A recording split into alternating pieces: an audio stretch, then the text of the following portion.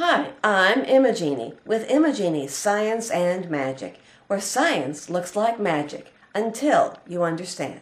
This episode is about paper topology. What happens to paper shapes when you twist and turn them? With us today are Emani, Tyrone, and Quinn. This is just a ream of paper. So how many sides does it have? 1, 2, 3, 4, 5, 6. If we take one piece of paper, how many sides does a piece of paper have? Emani? 4. Show me the 4. 1, 2, 3. What about this and that? Just like this is a stack of paper, we didn't lose any sides when we only got one sheet.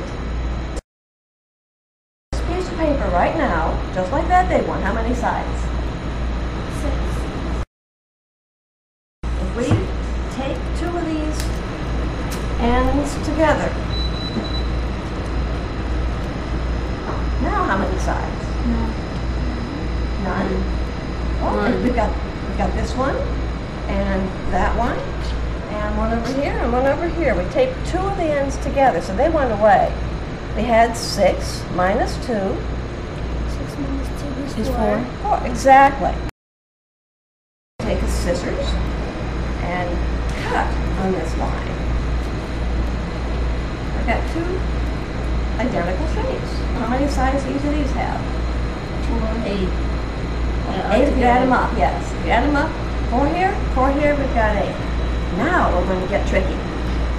I'm going to be giving each of you your very own strip, but this time I'm going to give it one twist.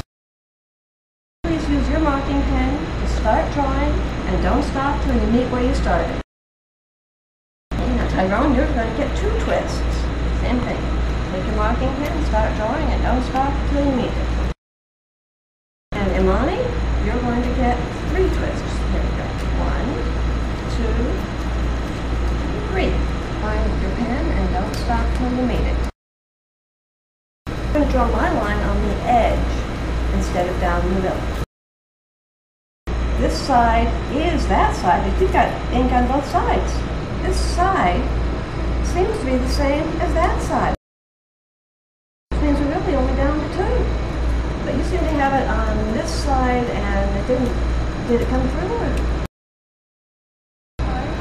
You got a heart, and do you have ink? How many sides does yours have? 2 sides. So you think it's the same as this one? I want you to cut on the lines that you drew. Let's just see what happens. You saw what happened when we cut that first one in half. It just made 2 identical loops. So let's see what happens when we cut these in half. Ever cut something in half before and get 1? Yeah. What else did you cut in half and get 1? Well, I cut some paper before when I was at home. Uh-huh. So this is twice as big as what you started with. Tyrone, what did you get? 2 identical loops. What do you think would happen if you cut one of them in half? They will be rings. Try it. And what did you get it, Emani? 2. Oh, you got the same thing I did. A little loop and the big loop. But you had 3 twists and I only had 1. So it's like an odd number of twists gets us both the same thing. The paper 1 twist, tape it, then pick up a pen and draw a line and keep drawing until you meet where you started. What looks like 2 sides of the same paper is really the same side. Usually when you cut something in half, you get 2 pieces. But watch what happens when you cut this loop with 1 twist.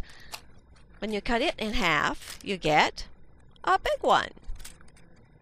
If you draw a line on this loop, you'll see it has 2 sides now. When you cut a 1-sided loop in half, you get 2 sides.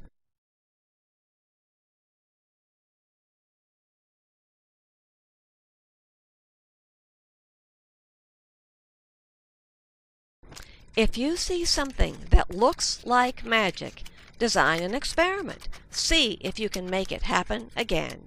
This is Imagenie for Imaginie Science and Magic.